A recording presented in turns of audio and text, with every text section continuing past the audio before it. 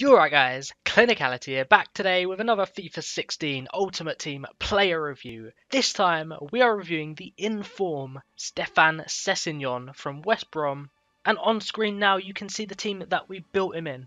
It was a Premier League, La Liga hybrid and it was superb. I absolutely loved this team, it worked so well. Now, the player instructions that I went with was I left them standard at first, and what I found is because he is default a centre mid and we're playing him as a cam, he seemed to come back a little bit too often, and so I did tell him to stay forward and it worked really well. So if you play him at centre mid, I would recommend you leave the instructions standard. But if like me, you're going to play him at cam, then definitely keep that stay forward on him, because obviously it will keep him higher up the pitch and therefore he will be involved in attacks a lot more often. As always, we played 6 games with him and we managed to score 8 goals and get 6 assists from Cam. What a return that is, absolutely brilliant return. More than an average of 2 goals or assists every game, absolutely incredible, and he only cost us 22,000 coins. For a return like that, that is an absolute steal. 22k, that is just ridiculously cheap. Now in terms of his base stats, he has 79 pace, 84 dribbling, 80 shooting, 51 defending, 78 passing and 76 physical. Jumping into the in-game stats now, and as you can see he has so many greens, 86 agility and 92 balance, massive standout stats, and 74 strength on a cam, that isn't bad either.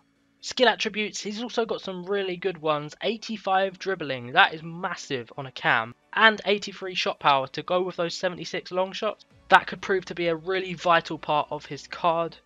He's 5'6", he plays cam, right mid or left mid, right footed, medium low work rates, 3-star weak foot, 4-star skill moves, and he has the acrobat speciality and the flair trait.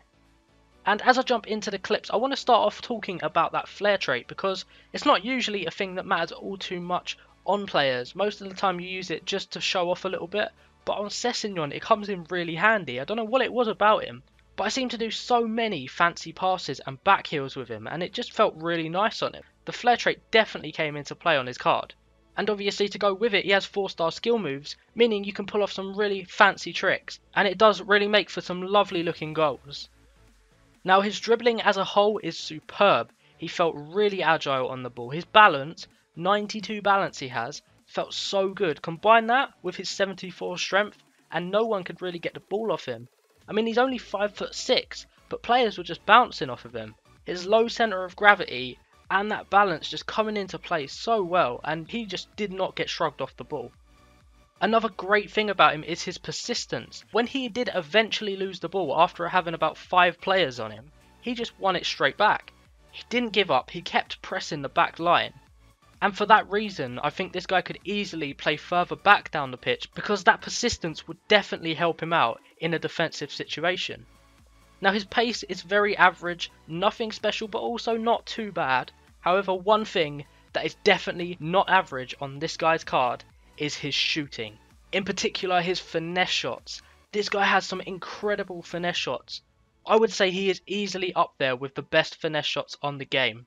Now on previous FIFAs, finesse shots used to be so overpowered. However, this year I don't think they've been as good, and I personally prefer drilled shots. But there is something about this guy's card that just makes his finesse shots so overpowered.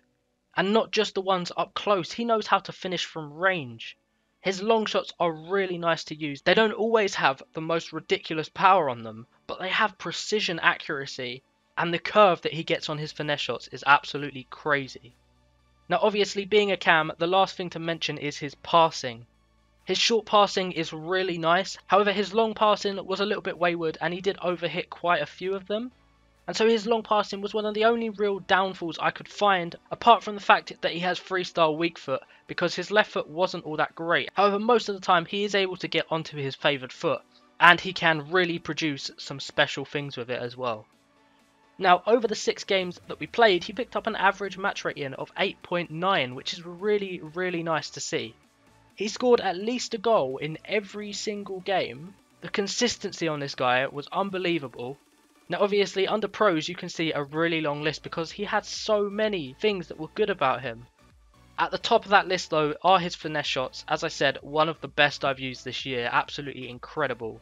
Long shots, again, particularly the finesse long shots, really nice to use. 4-star skill moves, always great to have on any attacking player. His dribbling felt slick, it was so easy to dribble with this guy.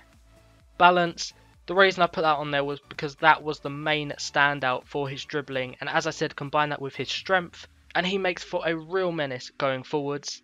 And lastly, I've put his persistence because, as I said, this guy does not give up. When he loses the ball, he is constantly chasing it, pressing the defenders, trying to win that ball back. Now under cons, I've got 3-star weak foot. His left foot certainly wasn't the best. However, it's not bad enough to ruin his card.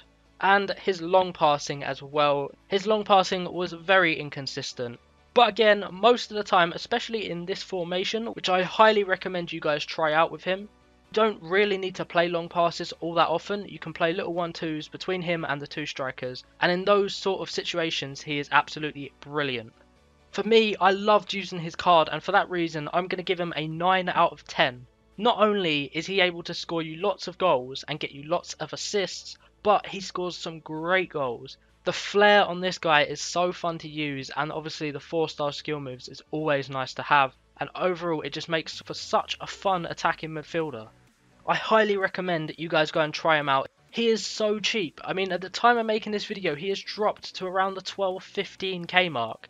If you have a Premier League team, pick him up, and I think that some of you guys would be thoroughly surprised with how good this guy is.